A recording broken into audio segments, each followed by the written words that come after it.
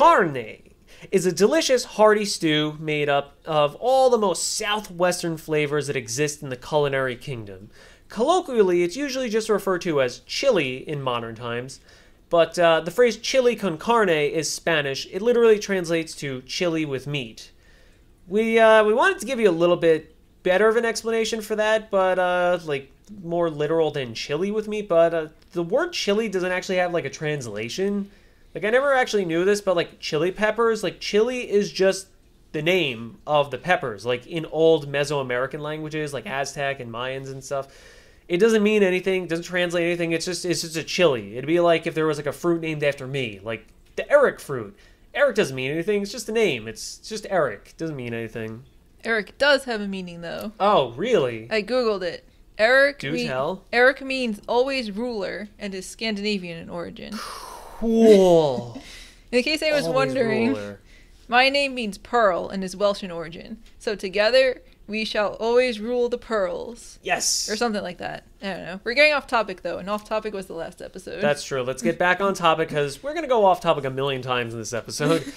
Just like every episode. Anyway, chili is very much one of those foods where just like everyone on the face of the earth has their own way of making it. Like their own little recipe they follow with all these little opinions about what it should be and what it shouldn't be, what goes into it. Like if you're into cooking, like even loosely, you probably have a chili recipe of your own.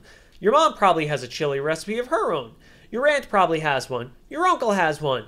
Your aunt's secret love child that you're not supposed to tell anyone about. They have a recipe.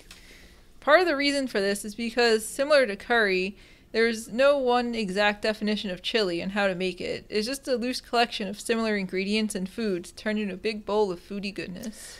So, despite that, chili does tend to have a few common traits among the varieties of it. So, notably, it's got to contain chili peppers or chili powder at the bare minimum. I mean, hell, it's called chili con carne, so without that, I don't know, without chili con carne without chili, it'd be like throwing a scoop of ice cream onto a plate and saying, who's ready for some apple pie a la mode? Without the pie. Next up, considering that it's chili con carne meaning meat, it also gets meat in there as well. Though, you do see a lot of vegetarian chili nowadays that leaves out the meat because vegetarians just can't seem to get enough of non-vegetarian dishes for some reason, ironically. But, that aside, the meat is typically ground or chopped meat, or most commonly beef, sometimes you see turkey, though technically you really could just make it with whatever kind of meat you want. Like, you know, the liquid stew portion, it's usually comprised of broth and juices from tomatoes, other types of vegetables and stuff that break down when they're cooked and turning it into a stew. And beyond this, well, the sky's the limit. This is where the whole everyone's got their own recipe comes into play. Frequently, you see onions, garlic, other types of peppers, a shit ton of different spices like cumin, coriander, pepper, bay leaves, cayenne pepper, or maybe cinnamon? Oh. Because as we covered in the pumpkin spice episode, everybody's secret ingredient to everything ever is always cinnamon. Lots of recipes call for cheese, either added in during cooking or as a topping. Sometimes you see oddball add-ins like soy sauce, balsamic vinegar, coffee, or cocoa. Honestly, it doesn't really matter, because at the end of the day, it's a lot like curry. The whole idea behind chili is your goal is to just cook all these like different ingredients and tastes and all these awesome flavors into one unified, badass, super flavor conglomerate. Chili peppers have their earliest origins in Mesoamerica, where early South American peoples were farming them 5,000 years ago, maybe even almost 9,000 years ago, based on some evidence. Interestingly, they're one of the oldest farmed crops in the world and were incredibly important to the cultures of early Mesoamerican civilizations who have been farming them for almost as long as they've existed. And, yeah, contrary to a lot of the paleo diet arguments, farming has been around for a long time. It's not some weird, relatively modern invention that started some sort of doom and gloom misstep for humans like you hear in conversations about paleo. Yeah, speaking of paleo shit, I gotta say, I'm really, really glad that, like, it seems like the paleo movement is kind of calmed down a little. Like, it seems, you still see garbage for it, but, like, it seems like it's, you know, moving on a little bit.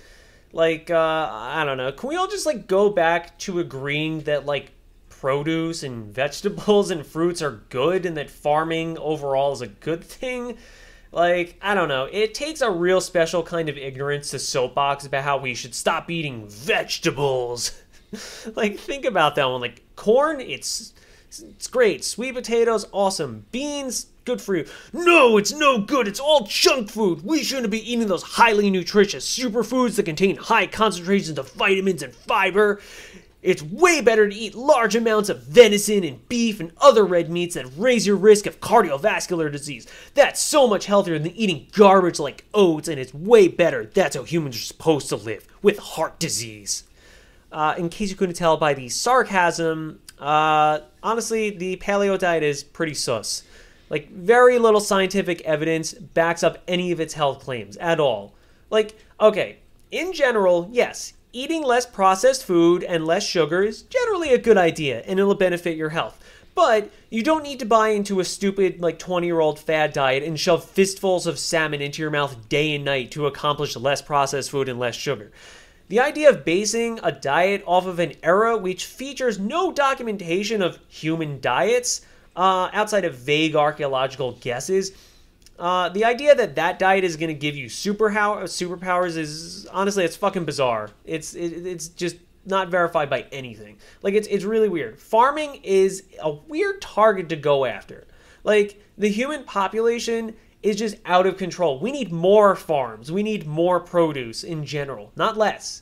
And to everyone who thinks like, oh, humans were never meant to farm produce, we're the only animals to ever do that. Ho ho! Do I have bad news for you guys? Cause other animals practice agriculture as well. Certain types of fish and crabs and weevils all practice basic animal kingdom forms of farming their food. And beyond that, ants, who ironically are probably like the closest animal civilization to human beings out there, they just flat out grow fungus crops in special little farms, just like humans do. Leafcutter ants, true to their name, they send workers out and they bite apart pieces of leaves, they take the leaves back to their colonies, and then they leave the chewed up leaves in like these special farm chambers, and fungi and mushrooms and stuff grow on the leaves.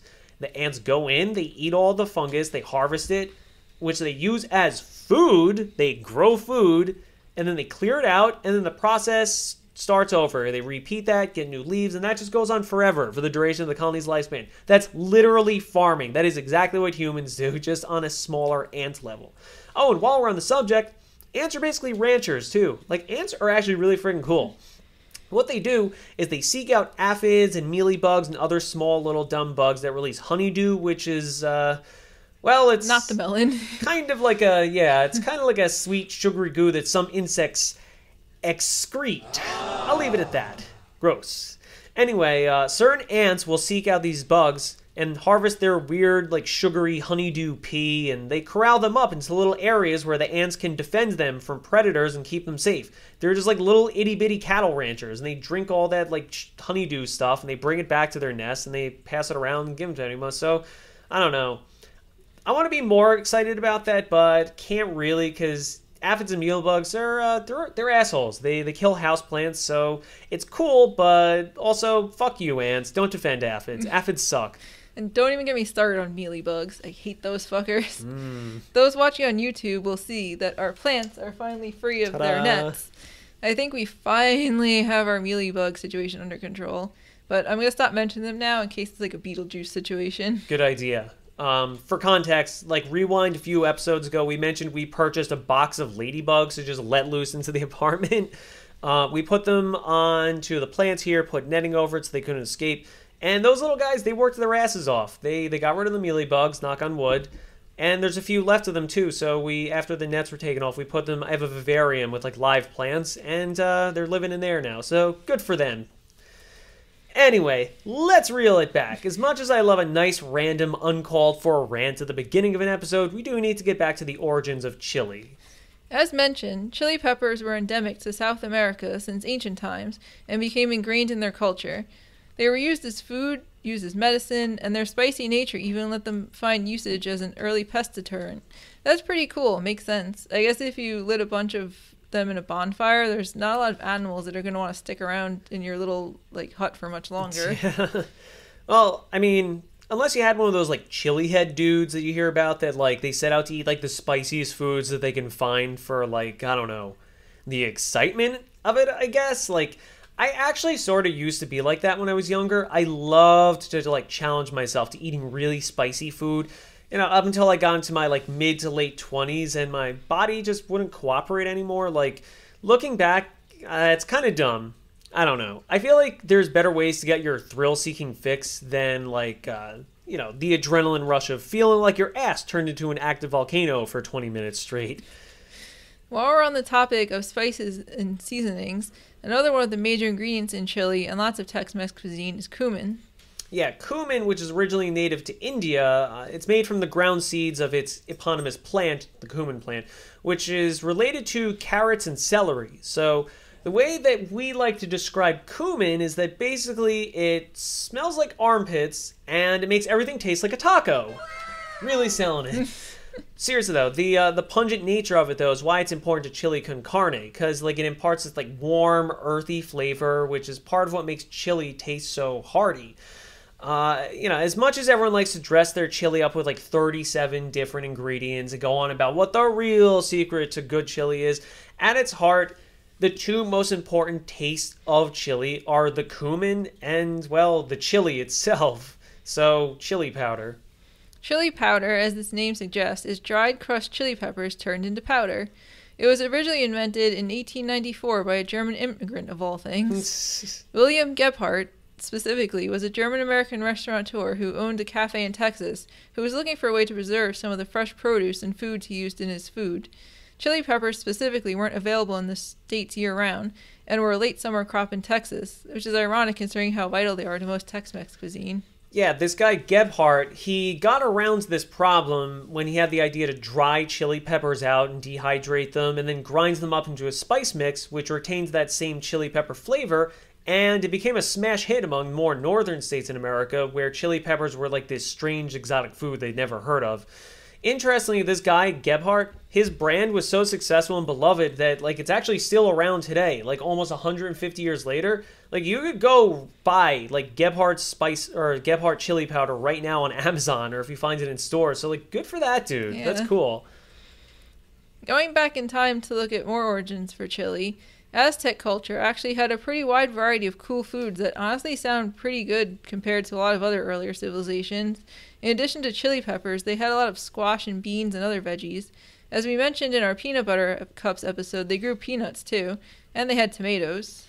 Actually, on that note, fun fact, tomatoes, yes, were used in food in Aztec cuisine. However, they were also frequently given away as a gift as well.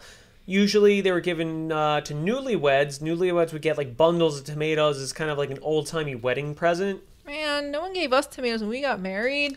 Well, we did get a banana, though.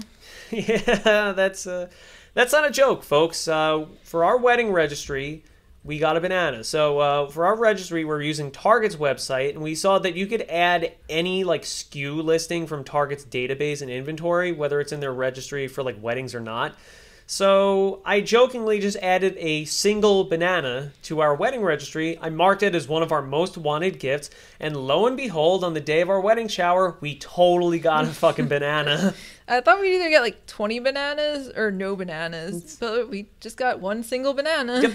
Actually, yeah, real talk though, it's for the best we didn't get a tomato as a wedding gift. Banana was better because apparently the Aztecs traditionally gave tomatoes to newlyweds because they saw them as like a sign of fertility. Oh, and fuck that. Yeah, no, we don't need fertility. Forget that.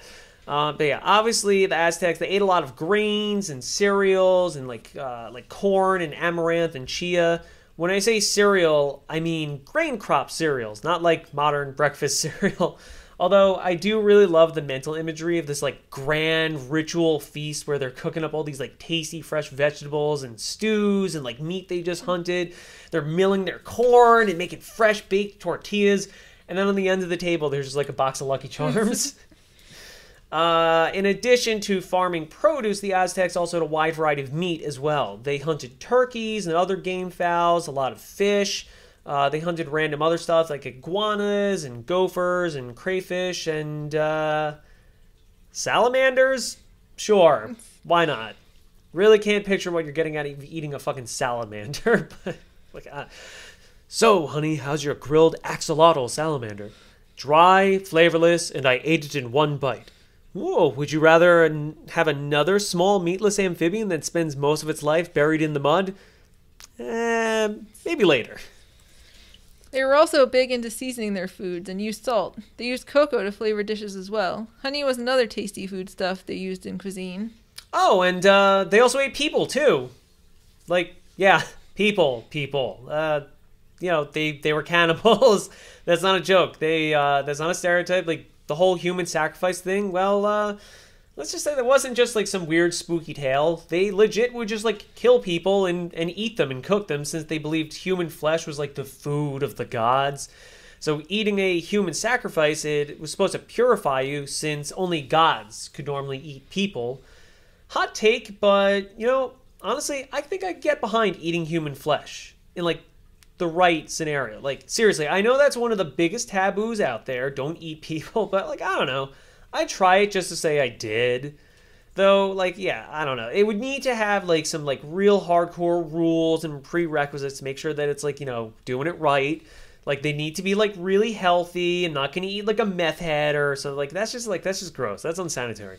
It needs to be, like, a random person, not someone who was, like, specifically raised, like, a chicken for slaughter. Like, that'd be super fucked up. And, you know what? I shouldn't say, like, a random person. Like, I don't want to just eat, like, I don't want to just, like, shoot someone on the street and, like, eat them. No, rather, like, it need to be, like, punishment for something. Like, someone who, like, just totally deserves the death penalty. Like, an unrepentant murderer or a rapist. Something that just can't be rehabilitated. Like, I don't know. Good situation would be, like, maybe, like, Hitler. Like, a good situation, like, they arrest him. They try him, he's guilty, and he's like, fuck you, I regret nothing because I'm Hitler.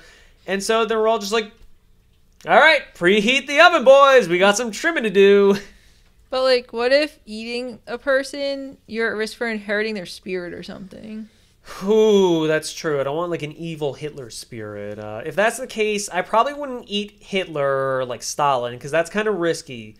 Or, it needs to be someone, like, less evil and just, like, dumb, like... Oh, you know what? I got it. You know what? Here we go. Best case scenario. Best cannibal scenario. Ingrid Newkirk, the longtime president of PETA. She's a remorseless asshole who runs an organization that lies to people and guilts them into giving them money and harnesses the power of shame to bully any organization that isn't directly linked to them. Oh, and best of all, so she's absolute fucking perfect irony of her being a vegan. That's just like the mwah. That's like the chef's kiss cherry on top. And if any of you think I'm being a little cruel here, joking around, but like eating the CEO of PETA, then maybe you like to donate money to PETA and like you think they do good. You know what? Tough shit. Do some more fucking research on PETA. Go to PETAkillsanimals.com. Research PETA controversy, whatever. Have your eyes open. PETA is a borderline domestic terror organization. It's one of the most emotionally manipulative organizations in history. They swindle rich idiots and gullible morons into thinking their money's going towards, animals in need who need help. But meanwhile, the majority of their money and their donations goes towards propaganda, which is mostly just trolling other organizations and employing workers that abduct and kill family pets. That's not a joke. They kill like 97%, like upwards of 90%, 90 to whatever, of the animals they take in. They're not an animal shelter. They don't do any good for animals. Fuck PETA. I would give away my entire life savings just to eat an Ingrid Newkirk burger. Whew. That said, this is all just theory. No one come after us, please. We're not going to kill anyone. No eating anyone. And don't take Charlie and kill him. Yeah, if PETA came and abducted Charlie and... then I would let you have the burger. Yeah, I can't guarantee I wouldn't go fucking do something that makes me land in jail if they kill Charlie, so...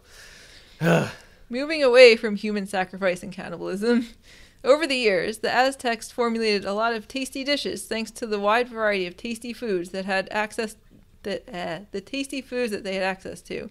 Notably, there's records from the 1500s that they had begun cooking up stews made using chili peppers, meats, and veggies, which are basically an early predecessor to what would become chili con carne today. Yeah, there's actually documentation of another dish eaten that would later become like in Arizona in the 1730s. It seems like another chili prototype. This one was described by a Swiss Jesuit, Philip Segesser.